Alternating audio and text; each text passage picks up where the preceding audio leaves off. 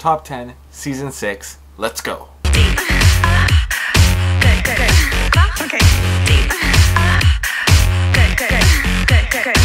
This episode was so long. Okay, I'm gonna try to do this as fast as possible because I don't want to linger on it. Okay, they didn't add any rehearsal packages in any of the dances, so I found a lot of the time I was trying to figure out the story before anything even happened. So I felt that, I don't know, maybe that's why I didn't really connect with a lot of these dances, but I'm going to start anyways. Noelle and Ryan were paired up, and they danced a hip-hop by Napoleon Tabitha, and the concept was about a secretary, and he was like the guy being seduced. It was okay. It was just okay though, and I want to be wowed, and I wasn't wowed. And then they danced a smooth waltz with JT and Thomas. Honestly, if they didn't say that, I was listening so closely to what Kat Dilly was saying, because if I didn't, I would have missed it. But the smooth waltz was just like they didn't really have great performances today. I have a feeling they might be in trouble, and that's sad. But you didn't bring it tonight.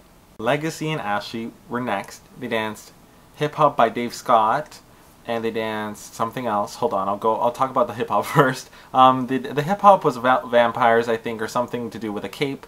And I felt the music that they chose didn't really go well with that dance. And again, I was trying to figure out what the hell was happening because they didn't explain it.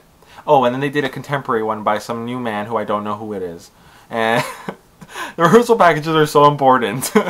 I've realized now. But that contemporary, again, I was trying to figure out the story for the most part. They danced it well, and I feel like Ashleigh really commits to her character. Always. He didn't do that great today, I didn't find, except in his solo. But, again, two dances that I didn't fully understand, and they were just kind of on the level, so come on you guys, I want to be wowed. Kathryn and Nathan were next. They had Rumba, and they had Broadway.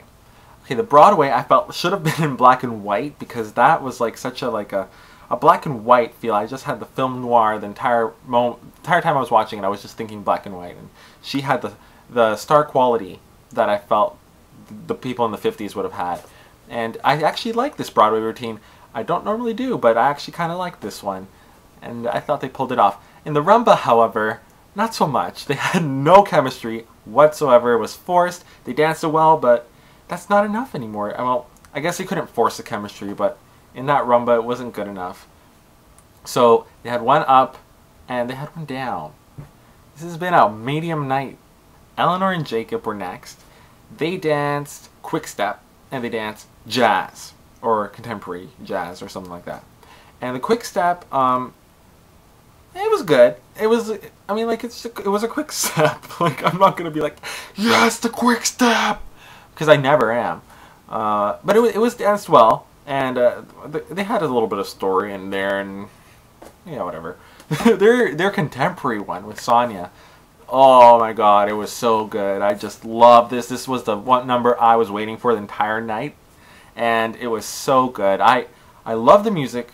I love the stuck part. Like, I just loved everything. It was like, you just wanted to watch what was happening, and the lighting was good, and their movement was good, and it was just like a marriage of everything that they put into the show. It was just really, really good. I really like that routine, and I really like them, and I really hope they go far because they're fantastic.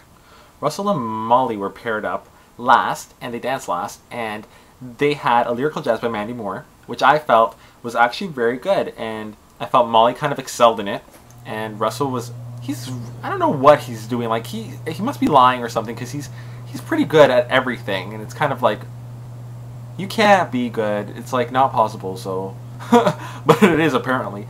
And I thought it was pretty good. I actually kind of liked it. I really liked it actually, and I was starting to get sick of Mandy Moore's 80s music choices, but I felt in this one it actually kind of worked and I liked it. Then they had a Jive by Anya and Pasha. And in the Jive, again, I always picture Anya.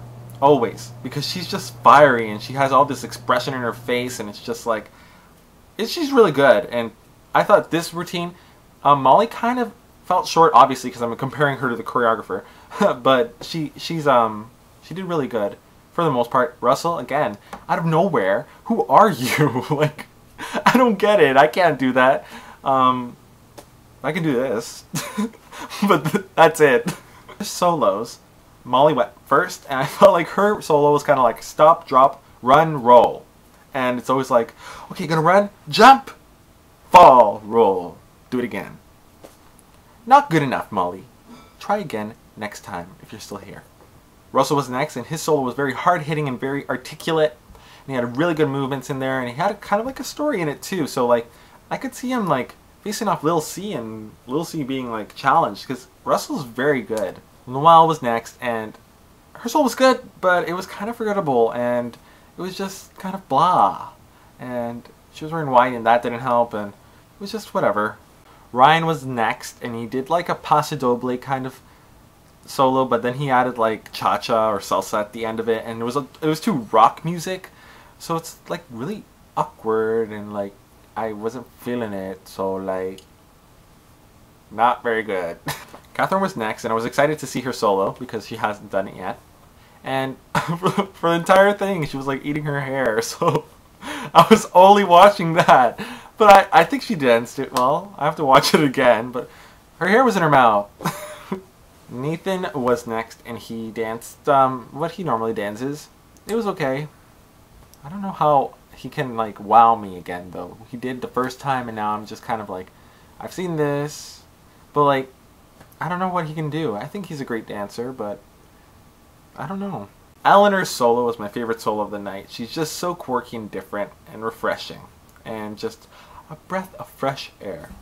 And I love her movements and her musicality, and she's probably my favorite of the entire season, so well done, Ellenore.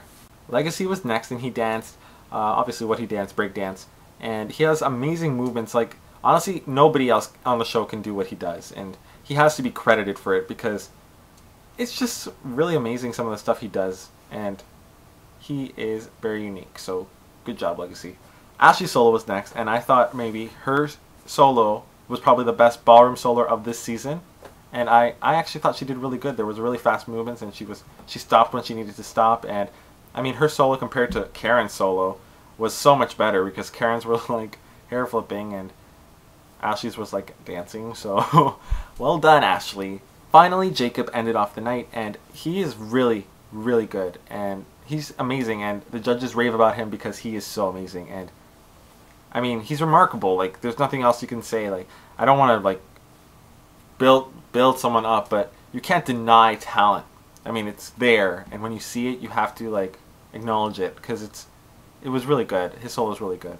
Okay, so that was the end of my top 10 recap. They didn't do any group dances, but whatever. It was long enough. I swear I'm so tired. I still have an assignment to do. Oh my god. Okay. Wish me luck. Bye.